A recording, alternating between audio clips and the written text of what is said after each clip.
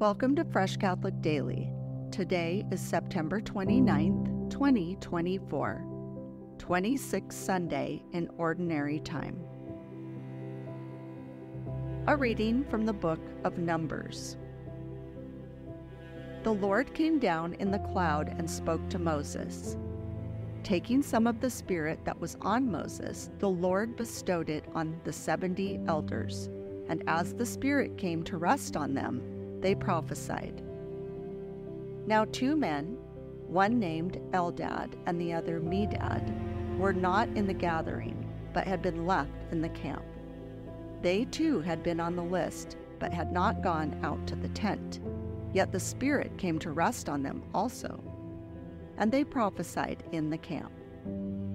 So when a young man quickly told Moses, Eldad and Medad are prophesying in the camp, Joshua, son of Nun, who from his youth had been Moses' aide, said, Moses, my Lord, stop them. But Moses answered him, Are you jealous for my sake? Would that all the people of the Lord were prophets. Would that the Lord might bestow his Spirit on them all. The word of the Lord. Thanks be to God. The responsorial psalm. The precepts of the Lord give joy to the heart. The precepts of the Lord give joy to the heart. The law of the Lord is perfect, refreshing the soul. The decree of the Lord is trustworthy, giving wisdom to the simple. The precepts of the Lord give joy to the heart. The fear of the Lord is pure, enduring forever. The ordinances of the Lord are true, all of them just. The precepts of the Lord give joy to the heart.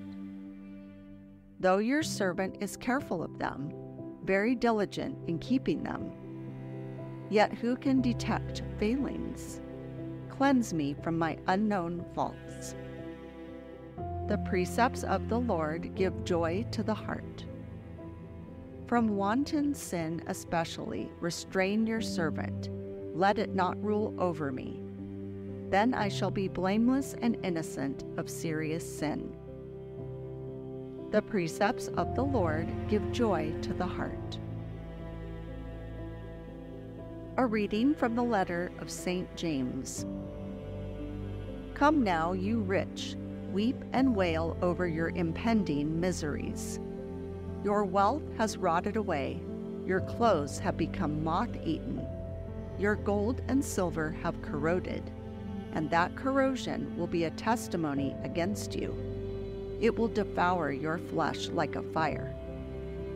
You have stored up treasure for the last days. Behold, the wages you withheld from the workers who harvested your fields are crying aloud, and the cries of the harvesters have reached the ears of the Lord of hosts. You have lived on earth in luxury and pleasure.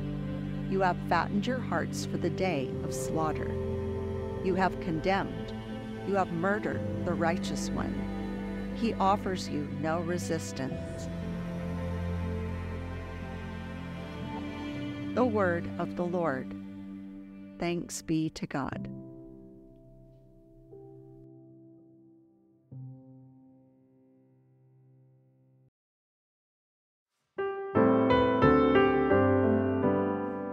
Alleluia, Alleluia, Alleluia.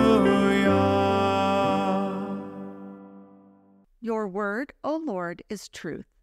Consecrate us in the truth. Alleluia, Alleluia, Alleluia. A reading from the Holy Gospel according to Mark. At that time, John said to Jesus, Teacher, we saw someone driving out demons in your name, and we tried to prevent him because he does not follow us. Jesus replied, Do not prevent him. There is no one who performs a mighty deed in my name who can at the same time speak ill of me. For whoever is not against us is for us. Anyone who gives you a cup of water to drink because you belong to Christ, amen, I say to you, will surely not lose his reward. Whoever causes one of these little ones who believe in me to sin, it would be better for him if a great millstone were put around his neck and he were thrown into the sea. If your hand causes you to sin, cut it off. It is better for you to enter into life maimed than with 2 hands to go into Gehenna, into the unquenchable fire. And if your foot causes you to sin, cut it off. It is better for you to enter into life crippled than with 2 feet to be thrown into Gehenna. And if your eye causes you to sin, pluck it out. Better for you to enter into the kingdom of God with 1 eye than with 2 eyes to be thrown into Gehenna, where their worm does not die and the fire is not quenched. The Gospel of the Lord. Praise to you, Lord Jesus Christ. The act of spiritual communion. My Jesus, I believe that you are present in the most holy sacrament. I love you above all things, and I desire to receive you into my soul. Since I cannot at this moment receive you sacramentally, come at least spiritually into my heart. I embrace you as if you were already there and unite myself wholly to you. Never permit me to be separated from you. Amen. May the Lord bless you and Jesus Christ be in your heart, now and always.